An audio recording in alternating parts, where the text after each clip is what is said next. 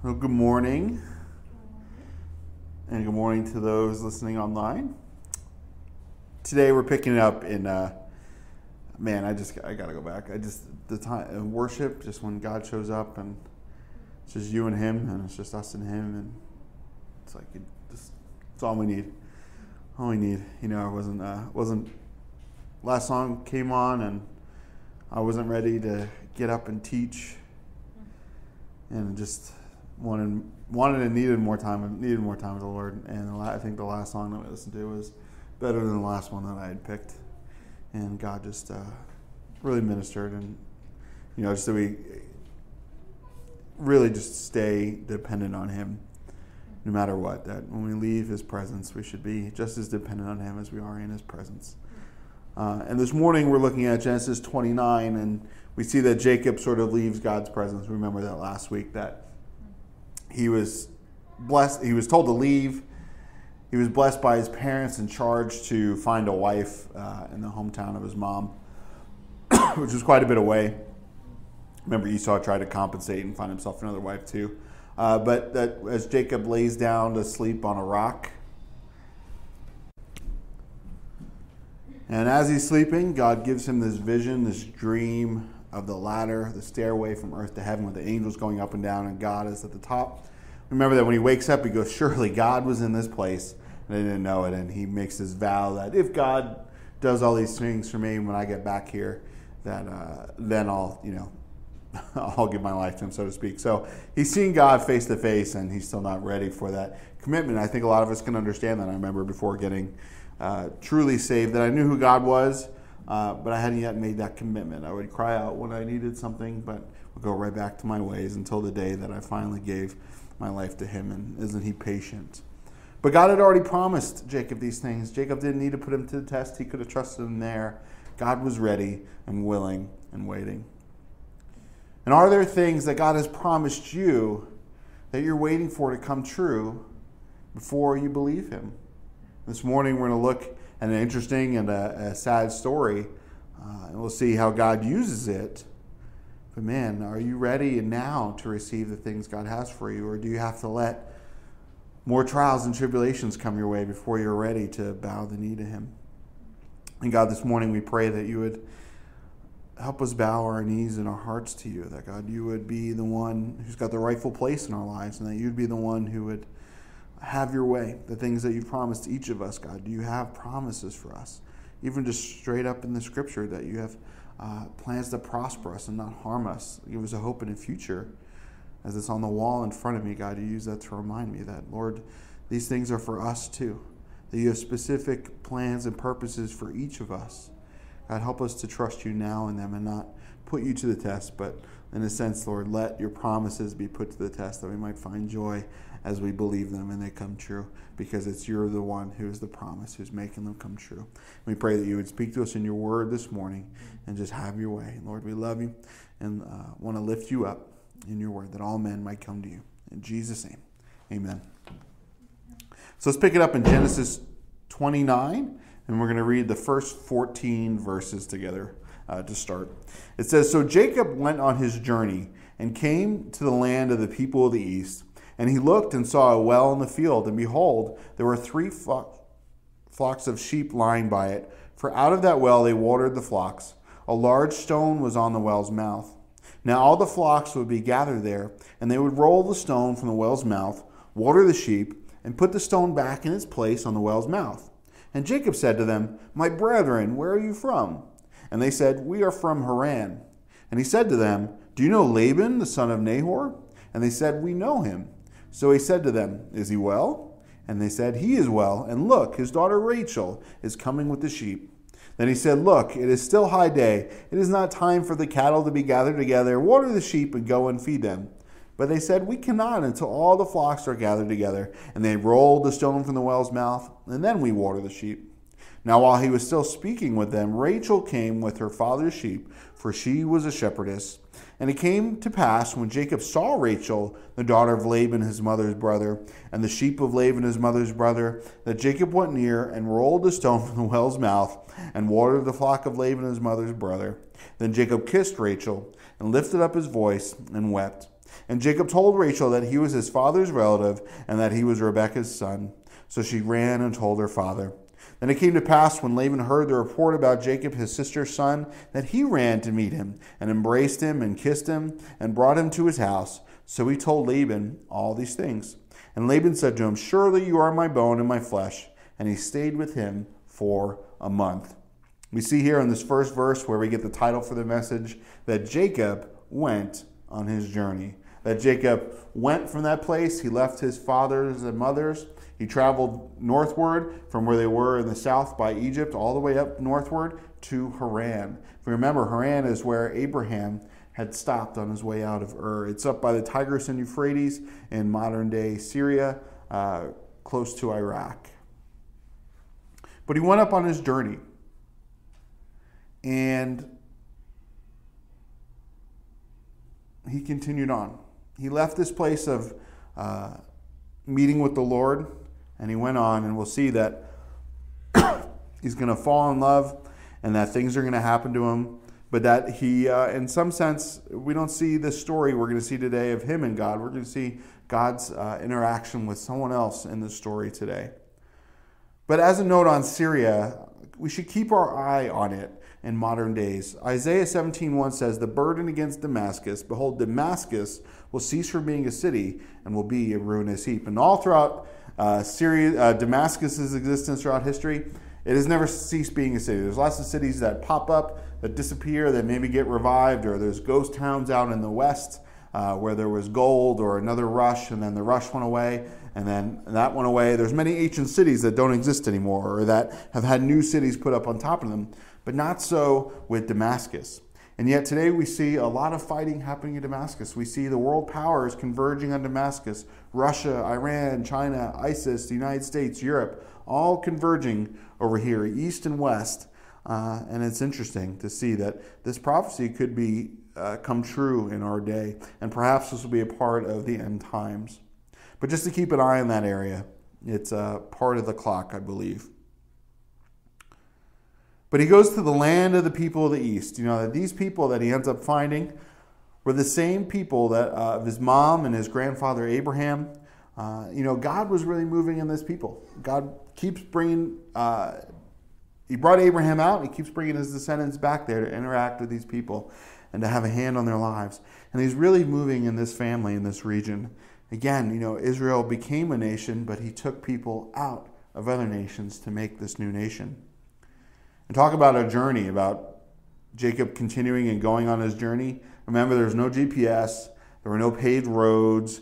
Obviously they had paths and roadways. They had, ways to figure it out. Even out here, in the western United States, there'd be a lot of paths that the Native Americans use that still exist today, even though they're walked, and, certain hiking trails and then follow them.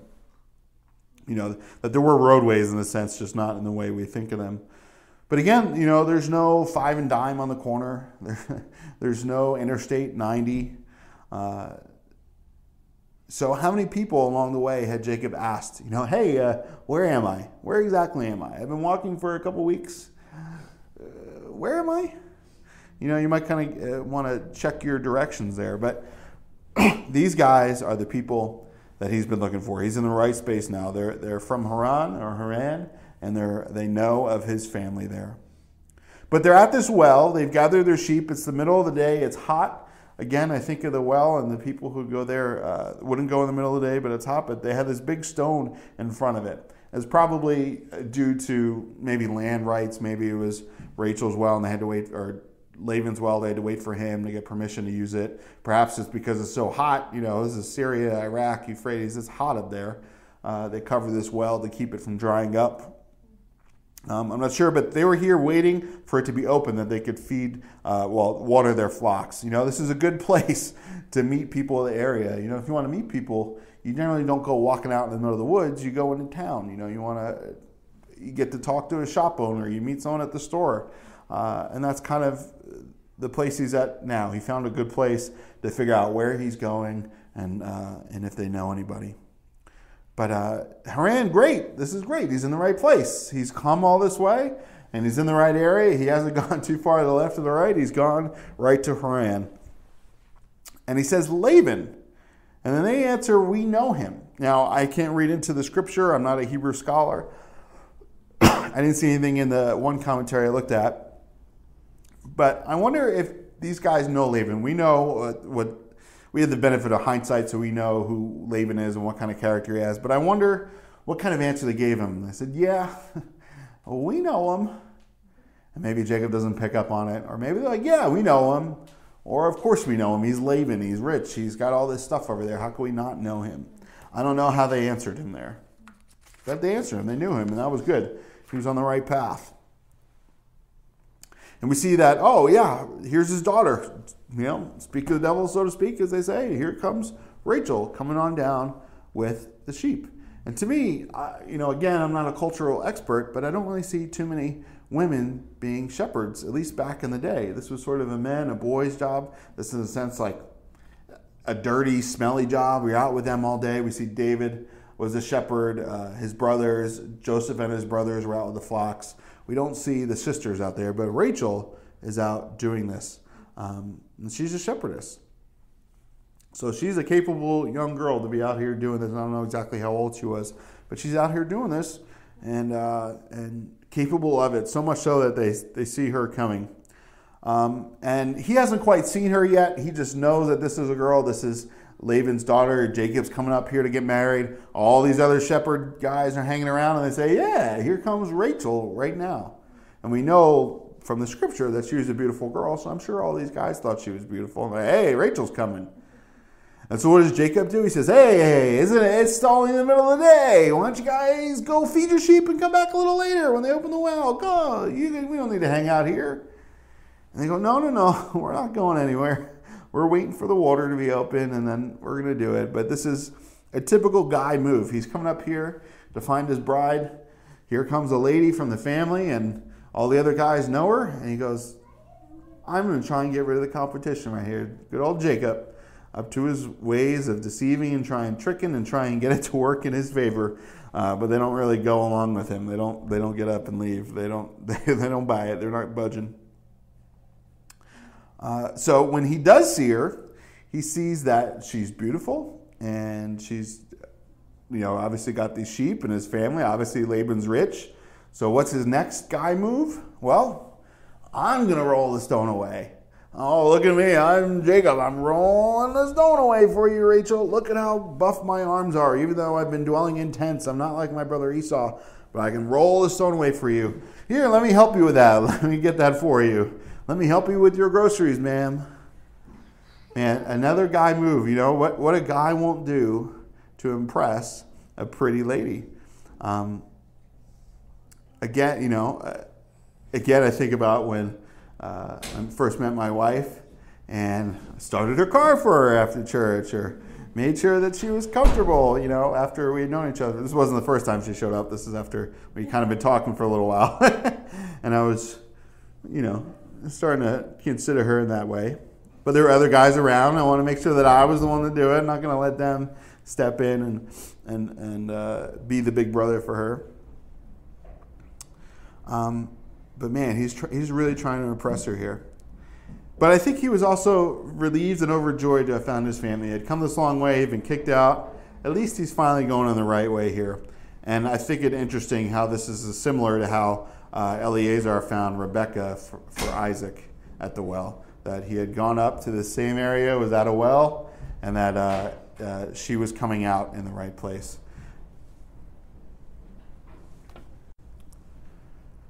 But he's excited. He finds her, and he's going the right way. I think that this is confirmation for him that this is the right place, the right family. Not only does he just show up here, is it the well, the right area, but right at that very moment, here comes Rachel down the path with the sheep. These were all of his relatives. He was willing to serve there. He begins to roll that stone for whatever motives he's doing. At least, he's already starting to show that he's willing to work. I remember praying and asking God if Ashley was the right one, and God answering me that. There's times we need to ask God about where we have places to serve, and where do we go, and what do we do, Lord? And we begin to get confirmations of those things. God will confirm those things. I don't mean signs and wonders. I just mean you start praying about something and it starts becoming obvious that's the right way to do. Things begin to fall into place. God will even give you an answer in Scripture. But as a side note, let's look at Mark 16:14 through 20. It says, "Later Jesus appeared to the 11 as they sat at the table, and he rebuked their unbelief and hardness of heart because they did not believe those who had seen him after he had risen. And he said to them, 'Go into all the world and preach the gospel to every creature. He who believes and is baptized will be saved, but he who does not believe will be condemned. And these signs will follow those who believe. In my name they will cast out demons.'" We see the Paul and apostles do that. "They will speak with new tongues." They speak very much in Acts. We see that they speak in tongues. It says they will take up serpents. Remember, Paul gets the wood on the island and he gets bitten. "And if they drink anything deadly, it will by no means hurt them. They will lay their hands on the sick and they will recover. Peter, Paul, etc. healed many. So then, after the Lord had spoken to them, he was received up into heaven and sat down at the right hand of God. And they went out and preached everywhere, and the Lord working with them and confirming the word through the accompanying signs. Amen."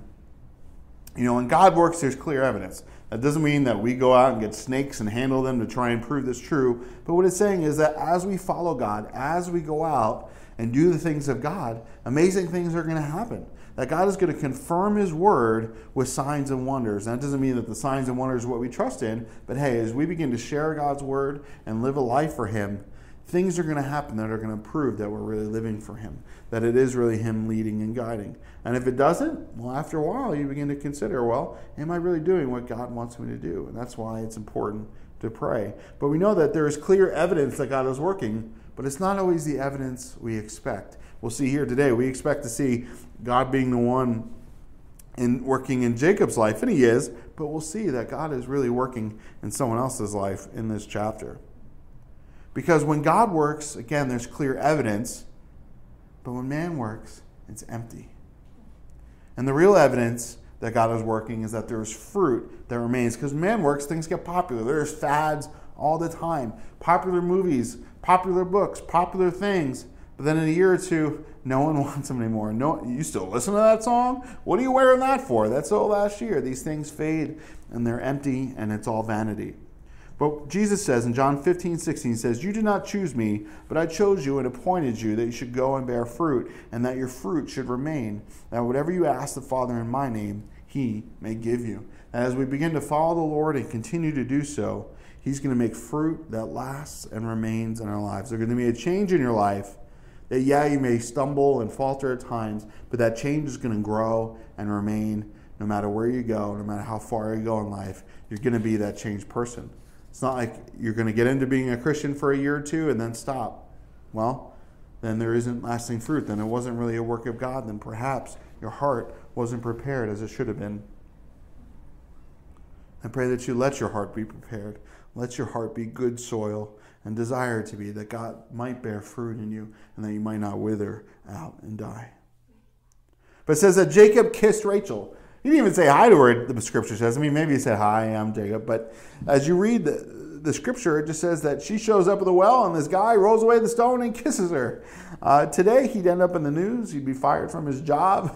He'd be banned from all social media, and probably rightly so in some sense. But in another sense, it makes a lot of sense here. Especially with the cultural kissing, in Europe and the Middle East, when you kiss on the cheeks, this is a greeting. Still goes on to this day. 1 Corinthians 16:20 talks about all the brethren greet you another with a holy kiss. And I think in a sense that's what this was. He wasn't being rude. He was overjoyed. Think about all that he had come out of and as far as he traveled by himself. And he's here, and the minute he shows up, he's looking for a wife. This beautiful girl shows up, and it's in his family. She's in his family. But he tells her what's going on, what the story is, who he is, that they're family. She runs back to tell her dad. And Laban is overjoyed as well. Laban kisses him, invites him home. They have food. And it says that he told Laban all these things in the end of verse 13. I wonder what he told him. I wonder how far back Jacob went and what exactly details he put in, what exact details he left out. Did he just say, "My mom sent me here to find a wife"? Or did he say, we had some family problems. I had to run away. I don't know that he was totally honest, but I'm sure he told him enough, because Laban says, "Surely you are my bone and my flesh." And maybe he said that without even realizing just how deceptive they both are, just how they really are cut from the same deceptive cloth. Was Laban identifying with Jacob's craftiness, or just simply that he was family? And I think that this meeting is special, and it's a good time for them, and they are indeed excited. Let's go on. Let's read verse 15 through 20. It says, Then Laban said to Jacob, Because you are my relative, should you therefore serve me for nothing? Tell me, what should your wages be? Now Laban had 2 daughters. The name of the elder was Leah, and the name of the younger was Rachel. Leah's eyes were delicate, but Rachel was beautiful of form and appearance. Now Jacob loved Rachel, and so he said, I will serve you 7 years for Rachel, your younger daughter. And Laban said, It is better that I give her to you than I should give her to another man. Stay with me. So Jacob served 7 years for Rachel, and they seemed only a few days to him because of the love he had for her. Only a few days for 7 years. Man, time does fly. The time between meeting Ashley and getting married was a blur and was a zoom and was great. But the fact is, it was like, I can't wait for that day. And at times it seemed fast. At times it seemed slow, like it would never come. But it came fast. I look back now, we're almost at 7 years of being married. And that was fast because I love her. And she's fantastic. But basically Laban says here, the vacation's over, Jacob. Let's get down to business. You've been here a month. It's time, if you're going to stay on, you got to start working. And I got to start paying you. So if you're going to stay here, you got to work. You can't mooch off me. And I can't give you this favor that I wouldn't give to my own sons. My own family would have to work too. Now makes sense. 2 Thessalonians 3, 10 to 13 says, For when we are with you, we command you this, if anyone will not work, neither shall he eat. For we hear that there are some who walk among you in a disorderly manner, not working at all, but are busy bodies. Now those who are such, we command you and exhort you through our Lord Jesus Christ, that they work in quietness and eat their own bread. But as for you, brethren, do not grow weary in doing good. That, man, we need to work. As Christians, if we're hungry, if we need something, get a job, get a second job, do what it takes. But he says, what should your wages be? And I think Laban knew what Jacob wanted. Laban knew that Jacob wasn't there to get a job. Jacob wasn't there to set up shop. Jacob was there to find a bride. And so knowing Laban, this was his dealing. All right, you want to marry one of my daughters? I know who it is. Parents kind of pick this stuff up. But what should your wages be? All right, well, you're not getting her for free, buddy boy. You're going to work for her, so tell me about it. Again, this is such a loaded question. We see the true colors of Laban begin to sneak out now when the rubber hits the road. And he's going to have to go to work. And the Bible says, well, Laban had 2 daughters. And the first was named Leah. And her name means weary or wearied. Leah sounds like such a beautiful name, and then you get to know what it means, wearied. Thankfully, come here, weary. I don't know. Perhaps the pregnancy wore out her mom, or that they saw her, she looked tired, or they wearied her. She wasn't beautiful to behold, the scripture is sort of alluding to. So when you looked at it, it wasn't like, It was like, okay. It was kind of a struggle. Pain to look at her, even perhaps a burden to look at her. It says that her eyes were delicate and tender, soft or weak. Maybe she wore the Coke bottle glasses. She couldn't see very well. Maybe that's all she had going for her was her eyes. Maybe that name did have to do with how she looked. She wasn't a sight for sore eyes. She was a sight with sore eyes. And perhaps not having that physical beauty will see her inward beauty shine. But we place far too much emphasis on outward beauty, especially when picking a mate. Thankfully, my wife had very low standards with outward beauty when she married me. And thankfully, I had very high standards when I married her. She's beautiful and I'm not. And you look, how does that work? Usually works that way. It doesn't usually work the other way.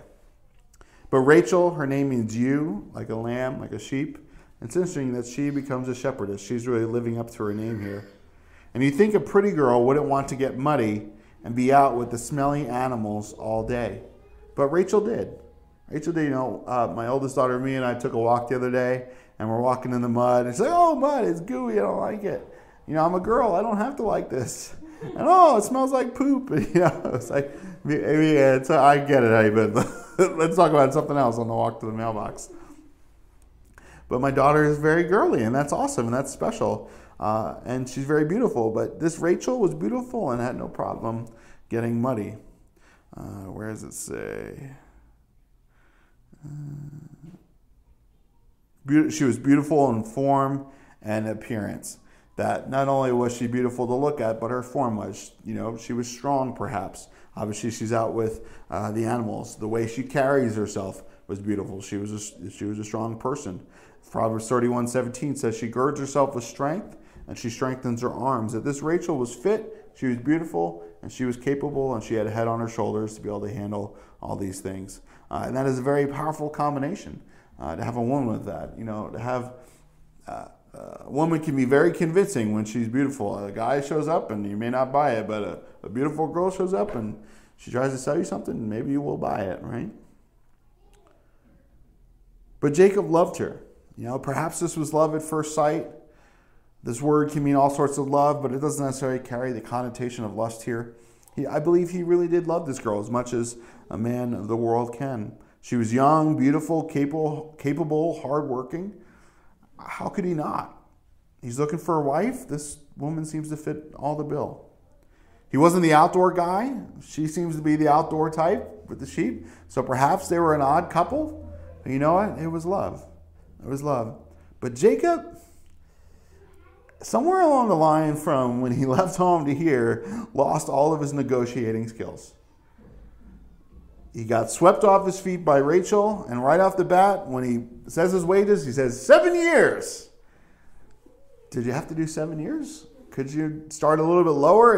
Definitely low ball, not to the point where you're going to make Rachel think you don't care about her at all. She's only worth a weekend of labor. But man, love is a powerful thing. And to quote Huey Lewis, The Power of Love, the song goes, the power of love is a curious thing. It makes one man weep, makes another man sing. Change a hawk to a little white dove, more than a feeling, that's the power of love. What do we see? We saw Jacob show up, he meets her, he kisses her, he weeps and cries out. This deceiver, this guy who's conniving, head over heels. A man who is able to sneak and trick on his dad. 7 years, Laban, whatever you want. Because he's in love with this girl. Totally sounds to me like Jacob was head over heels. Didn't have to prove it with 7 years. You could have started with a year or two, maybe. And people get married in life a lot faster than 7 years. He didn't need to wait 7 years to prove himself to her or her to him. People get married in a couple of years sometimes. In fact, I think common law, I don't know if it's all over the place, but something about common law marriages after 7 years. But maybe he knew because she was the younger, and maybe he was trying to sweeten the deal. Maybe he wasn't as naive as it seems to be from one angle. Maybe he was trying to give time for Leah to get married off because he says, I'll work 7 years for you to marry your younger daughter, Rachel, making it very clear I don't want to marry your older daughter. Making it very clear, I understand you got to marry Leah off first, so maybe 7 years is enough time to get this this other one married off that I don't even want to look at. And Laban says, as a good loving father, sure, it's better to give her to you than to someone else. Thanks a lot, Dad. Appreciate it, Laban. But it says that Jacob served those 7 years. He worked hard. It didn't seem long because he truly loved Rachel. That deceiver, that heel catcher, had finally found something in someone worth living for and for serving for. Love. It's funny, you see this guy who's conniving and he's got this great capacity to love and serve for her. And those 7 years seemed like but a few days, it said. In fact, they call it a week later on. I don't know about any 7 years. It feels like a week other than being married to my wife, like I said earlier, that it's been a blur, but it's been a good blur. And I love it. I love her. But let's go on to read verses 21 through 30. It says, then Jacob said to Laban, give me my wife, for my days are filled, that I may go into her. And Laban gathered together all the men of the place and made a feast. And now it came to pass in the evening that he took Leah his daughter and brought her to Jacob, and he went into her. And Laban gave his maid Zilpah to his daughter Leah as a maid. So it came to pass in the morning that, behold, it was Leah. And he said to Laban, "What is this you have done to me? Was it not for Rachel that I served you? Why then have you deceived me?" And Laban said, "It must not be done so in our country, to give the younger before the firstborn. Fulfill her week, and we will give you this one also for the service which you will serve with me still another 7 years." And Jacob did so and fulfilled her week, and so he gave him his daughter Rachel as wife also. And Laban gave his maid Bilhah to his daughter Rachel as a maid. Then Jacob also went into Rachel, and he also loved Rachel more than Leah, and served with Laban still another 7 years. So in these few verses, we see 21 years go by. But he says, "Give me my wife." 7 years, just now, the clock struck midnight. It's time to have my wife. Not very romantic, he says, because I want to be with her. I assume that, they knew each other through a time. They talked to each other. It's not like they didn't see each other or, have family dinner together or go for walks or anything. But he didn't yet have that intimate relationship with her. He's like, "It's been 7 years. Time's up. Let's go. Let's get married. I've served you. I've done the work. Pay up." Again, I don't think Laban had this marked on his calendar. I'm sure Laban was like, "Oh, Jacob, come in. What do you want today? What can I do for you today?" I don't think he really cared. He was more concerned about doing things done the way he wanted them and getting these girls. He knew Rachel would get married off eventually, but he knew Leah wouldn't. So he wanted to get these girls out of his house and get them to be someone else's responsibility, so to speak. Although he does try and get them back later. You see this, I don't know about this relationship with his dad and his daughters where they're just worth labor to him. There's some bargaining chip for him to get a hired hand. But Laban gives Leah. He goes, "Well, Jacob, you always say, which wife?" He just said, "Give me my wife. I got to marry the first one." And how do you confuse this? How much drinking was done in that feast that night? How dark was it in his tent? Did he not say, "Rachel, I love you"? Or did he just go right in and that was it? Was Rachel not there? Where was she during this wedding and this feast? Was she locked up in the tower like Rapunzel? There were so many shady things going on in this just few verses that say a lot. Hosea 8:7a says, "They sow to the wind and reap to the whirlwind." That Jacob had worked for 7 years, hard and honest work, but his life of deceit had caught up with him. He had missed the boat on this one. All his deceit was now coming right back in his face. He had let his guard down, and the trickster was now the tricked. He says, "Why have you deceived me? Didn't I work for you? Didn't I keep the deal for you? Am I not family? Was it not specifically for Rachel? How could you mix this up? I know you did this on purpose. You went through this whole thing going, I know he wants Rachel. I've seen you two talk. I've seen you never talk to Leah. There's no way this is an accident. Why did you do this to me? We agreed on it 7 years ago." Again, just a side note that 7's the number of perfection and completeness in the Bible. He says, okay, you're right, but we have to do this. It's just what we do around here. You could tell this answer that I think would infuriate anyone with this. But he says, serve for me another 7 years. Let me get another 7 years work for you. All he gets out of this deal is a wife. He doesn't have money in the bank. He doesn't have a 401k. Yeah, he gets food and shelter for those 7 years, but he doesn't walk away with anything else but a wife. So imagine working 7 years for somebody and it's not the right person, and having to work another 7 years, and you still don't have a dime to your name. I'd be fuming. I've been ripped off before in life, and I've been fuming, but I've never worked 7 years. Well, actually, almost 7 years goes by, and then I get ripped off in a way. But, the Lord is my vengeance, and he takes care of me. But how does Leah feel this moment? I mean, she's the one. I'm going to use our Western metaphors of marriage because we can rely on it, and I'm not so closely familiar with ancient Syria. But she gets all dressed up. She's got the white dress on. They put the veil on. They get her bridesmaids, so to speak.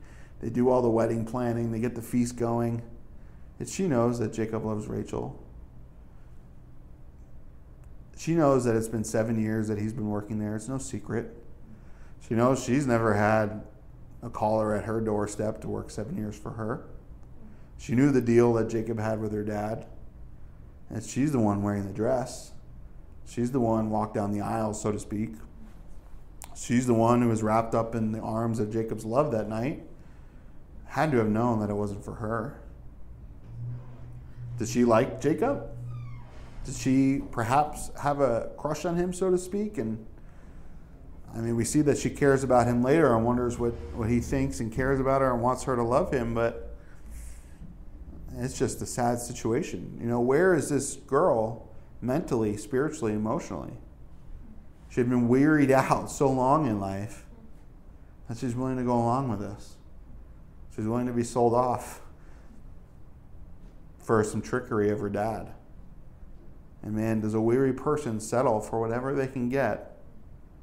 And a weary person really begins to think that this is all that they're worth. When, as we'll see, they're worth so much more. But this is Leah. She goes, I'm ugly. No one likes me. My dad just tricked me. But you know what? I like Jacob. He's a good guy. He's family. I'll get married to him. Maybe he'll learn to love me. Maybe he'll change. Maybe he'll like me eventually. This is all I can get anyway. And how tragic for her. I don't really care about Jacob getting ripped off in light of Leah at this moment. Thinking about how she's feeling and what her state is. And this family, it's messed up. Everything we've been reading is messed up. But look at how interested God is in them. All these situations, yet God keeps putting waypoints on the map for them spiritually and historically for them to get to the Messiah. Ever since the garden, all the way here. Here, you just get to this point. Jacob, I'm here, believe in me. Oh, all right, well, I'll be here when you get back, Jacob. They just spend these times between these waypoints in the strangest and the least loving places. And they don't have to, but they haven't yet come to God. They haven't yet submitted to God. They haven't yet been joined to God. We see one more verse, and that's 7 more years. Think about all the times in those 7 years that he was thinking about this, living with this. How with every swing of Jacob's arms and his labor, every bringing in of the sheep and bringing them back out, bringing the goats in, bringing the livestock in. I served 7 years already. I have to serve 7 more. Can't Laban rip me off? I have to go home to Leah? I don't want to go home to Leah. Maybe he worked extra late every night because he didn't want to go home. Leah every day, washing the dishes, so to speak. Oh, maybe he'll come home today. Maybe he'll want to have dinner with me today. Maybe he'll say more to hello to me than when he comes in. Knowing that he only married her because her dad tricked him. And when Jacob and Rachel get married, is there a feast? I hope so. It doesn't really say. I would assume so. That's how this worked. But Jacob loved Rachel far more than Leah, no doubt. Scripture even says that she was hated. And he served 7 more years. And he was content to stay in that situation. And again, he worked 7 years for Leah. That's all he got out of the deal. He worked 7 more years. He gets Rachel. That's all he gets out of the deal. That's fantastic. It's not, you get married. It's wonderful. But he doesn't have money. He doesn't have a car. He doesn't have a house. He doesn't have possessions. He doesn't have his own flocks. We'll see that in a later chapter, how God handles that. But man, this is an interesting life. And he's probably older at this point too. We know that he wasn't a spring chicken when he headed out here. His brother being older when he was married already. They were still dependent on Laban to some degree. And let's go on. Verse 31, it says, when the Lord saw that Leah was unloved, he opened her womb, but Rachel was barren. So Leah conceived and bore a son, and she called his name Reuben. For she said, the Lord has surely looked on my affliction. Now therefore, my husband will love me. Then she conceived again and bore a son and said, because the Lord has heard that I am unloved, he has therefore given me this son also. And she called his name Simeon. And she conceived again and bore a son and said, now this time my husband will become attached to me, because I had borne him 3 sons, and therefore his name was called Levi. And she conceived again and bore a son and said, now I will praise the Lord. Therefore she called his name Judah. Then she stopped bearing. And we see in this very next verse It says that Leah was unloved, and if we look at other translations, it says even hated. But that the Lord saw it. That through all this, God wasn't absent. Through the deceiving, the conniving, the 14 years up to this marriage, God was there. God was looking at this family. God was looking at Leah. And the message is titled, Jacob Went on His Journey, because we're following Jacob in this area of Scripture. It's his path in life, so to speak. But if we focus on what the Lord is specifically doing in this chapter, the Lord is looking at Leah. He's looking at the one with weary eyes. And the Lord doesn't grow weary or faint. He's looking at the one who causes the weary eyes, but it doesn't wear him out. God is looking steadily upon this one who no one would give a second glance to. God would bring her a husband and use her to mother several tribes of the greatest nation in my estimation in history. Did she cry out to God at this point? I don't know specifically. It doesn't necessarily say that. But what it does say is that the Lord saw that she was hated. That her husband hated her. But he was still doing the husbandly duty with her. And he opened her womb. He opened her womb. Perhaps she would have been barren too if God wasn't looking at her. She was unloved by Jacob, but she was loved greatly by the Lord. And God opened her womb, but he did not open Rachel's. Rachel remained barren. And again, this seems to be a family issue. Perhaps, again, Leah would have been effective. The Lord wasn't looking at her. But we see Sarah was barren until old age. Rebecca, they had to pray, and God opened her womb. And now Rachel as well. She's younger, she's fit, she's beautiful. She can't have babies. And yet, in this time, Leah bears 4 sons. I guess some daughters too. Daughters aren't always named. I don't know for sure. I should probably look into that a little bit more. It's kind of my job, right? But Leah bears 4 sons. 4 sons. And we know how much sons were valued in that time. And the first one is named Reuben. His name means, behold, a son. Check it out, a boy. It's a great way to name somebody. But she says, the Lord has surely looked on my affliction. She knows that God has given her this. I think she kind of knew perhaps she was barren or something was wrong. And that the reason why she has a boy now is because God has opened her womb. And she says, now therefore my husband will love me. Maybe now because I've given him something of worth in our society, my husband will love me. And again, how sad that she thought her husband would start loving her just because she had a baby boy. Just because she was able to do something for him. And man, how many relationships and how many people's self-worth are caught up in what people say about them, what their family says about them, or what even their spouse says. And man, that they feel worthless if their spouse doesn't love them. And I get that, because you want your spouse to love you. You want to be loved. You want it to be reciprocated. But as a believer, our love can't be based on that. It's got to be based on God's love. And we need to love each other whether they're loving back to us. Because the Bible says that, man, the world loves those who love them. Even the world does that, so what good is it to you? You love those who hate you, who curse you. But know this, that God sees you and God loves you, even when no one else does. Even when your dad doesn't, even when your mom isn't around. We don't say anything about our mom here. Even when your husband or wife wants nothing to do with you or just uses you for whatever Jacob was doing, sleeping with her, and he didn't love her. He didn't love her, but God loved her. And they got pregnant and they had children. And again, how awkward, how demoralizing, how hurtful it must be to be in a marriage like that where he's out with somebody else who he really loves and he comes home to you occasionally and you have a couple kids together. Not very far from situations that happen even today. Maybe Jacob's thinking, Rachel's barren, so let me try a kids with Leah. I didn't know the first night, so I don't think about it this night. She has another boy. His name is Simeon. It means heard, because the Lord has heard that I am hated. And God was using all this to bring Leah to himself, to show her that she did have worth, that she was beautiful to him.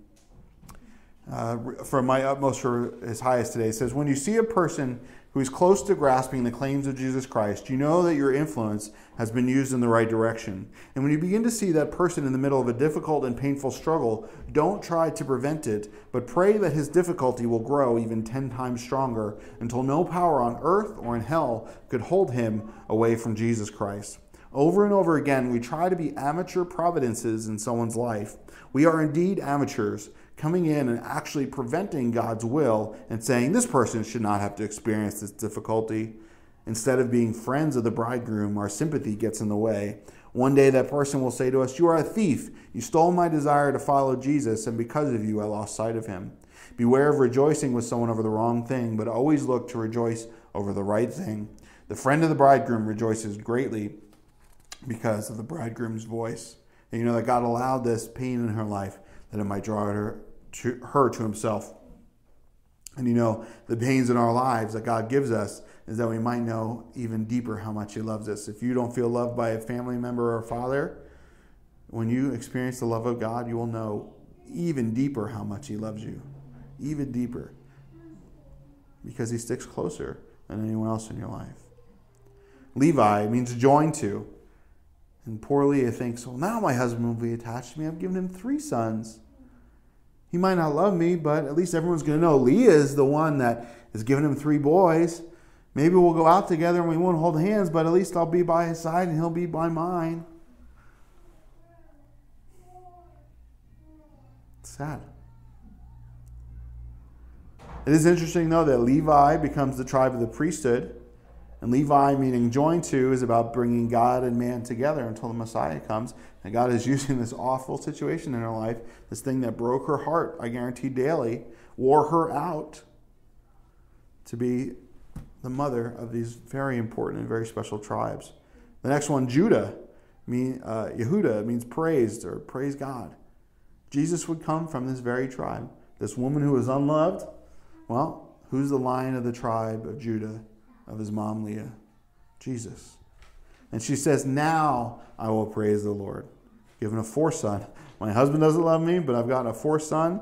I'm going to name him Praise because God keeps blessing me. God has heard me. My husband doesn't love me. He won't ever really be associated with me. I've come to grips with that now because I've come to grips with the fact that God has loved me and I can put my worth in him. And when that happens, I want to praise him. He has blessed me. And at this point is when she stops bearing children, because this is what God was bringing her to. No need to have more children to get the point across to Leah. She was married to God in her heart now. Didn't matter if Jacob loved her or not. Didn't matter about all the 4 boys in a sense to her, but she knew that she could praise God. And man, this last one, I praised you, God, with him. Because I was trying to praise everyone else in my life, and now trying to be joined to my husband, trying to obey my dad. But now I praise you, God. We went on the physical journey with Jacob today when he went from where he was living all the way up the coast, all the way up to Syria, to Haran. We went with him as he traveled and worked for 14 years, or 21 years technically. You know, we backtrack and talk about these things. These things probably happened in those last 7 to 14 years. But we're journeyed with him physically, but we were taken on the spiritual journey of Leah. And as we close here today, let us be more like Leah. Let us be the one with the weary eyes, tired of looking at this world, tired of pleasing others, tired of living for ourselves. But look to the Lord and know that he hears us. And when we know that he hears us, we might be tired and we might not grow weary in doing good. And we might praise him. That we might have the weary eyes, but we end up with a joyful spirit of praise. And God, we do praise you, God. You're worth it. You're worthy. Thank you for looking on us, God, the ones that the world despises, God. You look on and you love. And we pray for those who haven't yet come to know you yet, that they would, and they would know how much worth they have in you. God, we ask that you'd fill us with your Spirit. Help us be dependent on you and live a life of praise and not live for the praise of man, but live to praise you. We love you, God. Come soon. Please bless all those who are listening and all those who we may bump into this week. We love you, God. In Jesus' name, amen.